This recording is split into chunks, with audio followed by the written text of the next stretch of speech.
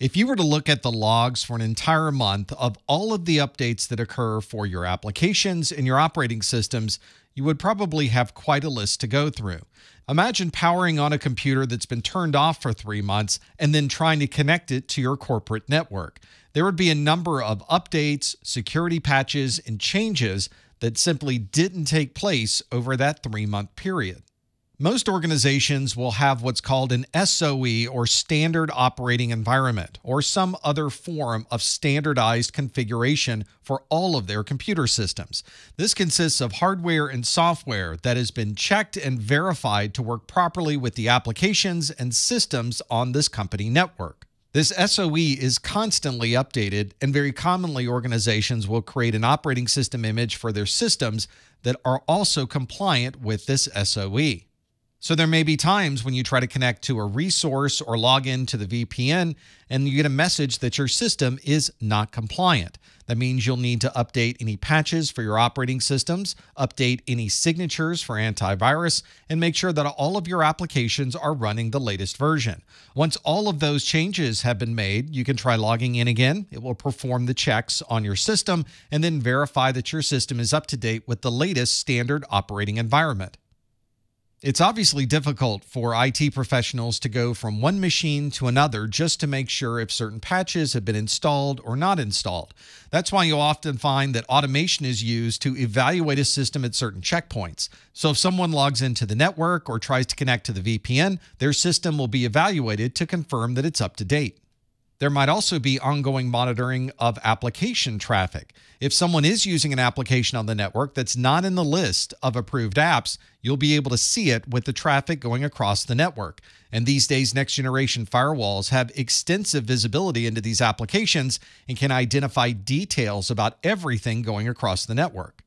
And you may find a set of automated checks on your system that are run every so often to ensure that your system is up to date with the latest patches and that it's not running anything that doesn't fall in the certified list of apps. We often talk about keeping your system up to date with the latest security patches, but when are these patches introduced? Whether they're Microsoft patches, they're introduced on Patch Tuesday. The second Tuesday of every month at 10 a.m. Pacific Time, Microsoft will release the latest set of patches for the last 30 days. For the security team in your organization, this is a very busy day. Suddenly, at 10 a.m. on Tuesday, there are a number of patches released that describe different vulnerabilities with the Windows operating system. And if these are critical vulnerabilities, there may be a requirement to patch these as soon as possible. On your computers at home, this is a relatively easy process. You simply click the update button and your system is up to date. But imagine an organization with hundreds or even thousands of devices that need to be updated. In many organizations, this is an automated process that occurs after the IT team has had time to check, verify, and confirm that this patch doesn't create problems for other applications on these systems. The security team's checking their logs very closely to ensure that every system gets these updates. You don't want to miss a system that happens to have this vulnerability because that's the system the attackers will use to gain access to your network. Most organizations have found this patch management process to be a critical part of their IT security infrastructure. They need to test, prioritize, and deploy these patches as soon as they're available to ensure that all of your systems remain safe. The security team in an organization can sometimes be incorrectly considered a roadblock to getting things done. There is a balancing act between keeping things safe and making sure that data is available, and the security team has to very carefully balance this as they're deploying their security controls throughout the organization. Sometimes the troubleshooting process itself tends to make a system less secure. For example, an application developer may tell you that a troubleshooting step may be to disable antivirus or disable the firewall on a system to see if that's what's causing the problem with the application. You as the technologist need to try that as a normal step of troubleshooting, but you also need to remember to turn these security controls back on when you're done. I've seen many application rollouts include instructions to disable antivirus or open every port in a firewall to ensure the application will work. These are obviously very bad ideas for deploying an application, and it's always best if you find exactly the right security configuration that will not only allow the application to work, but also keep all of your systems safe. From a security perspective, it's very important to know when an application or operating system is no longer supported or updated by the manufacturer. For example, most manufacturers will have an end of life or EOL announcement where they stop selling an operating system or an application. They might still continue to provide updates and security patches, so although you may not be able to purchase an operating system, you would still be able to keep patching that operating system and maintain the security. Another important milestone is the end of service life, or EOSL. This is when the developer or manufacturer not only stops selling the operating system, they also stop supporting the operating system. That means that you're not going to receive any updated security patches, no more bug fixes, and nothing that can help keep that system safe if a problem is found with that application or operating system.